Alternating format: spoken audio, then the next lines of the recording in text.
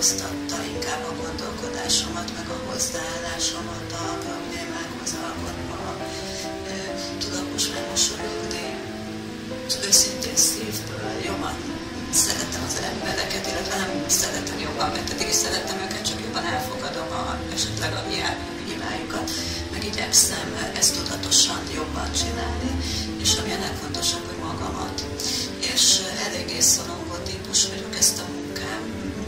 a mostani munkám, ami 27 éve a munkámhoz, tehát eléggé belenevelte a szorongást, és most ebben a tanévben úgy érzem, hogy úgy tudtam hozzáállni a dolgokhoz, hogy el tudom engedni, és ha szabad egy kicsit konkrétabb gyakorlatot, ez egy kicsit vicces, hogy amikor nem tudom ennek a nevét, mi ennek a neve? Dárdás gyakorlatnál, amikor mindig az kell, tehát az a feladat, hogy elengedjük a szorongásra okot adó dolgokat, akkor én egy egész épületet szoktam a fejem fölé dobálni képzeletben, és már ez nagyon vicces, illetve az adminisztrációs papírjaimat, amikor visszajönnek és visszapulanak a fejemre, nagyon vicces, most már tudok ezekkel nevetni, és tehát sokkal könnyebben veszem a dolgokat, mint eddig. És még egy dolog, hogy valószínű, hogy van olyan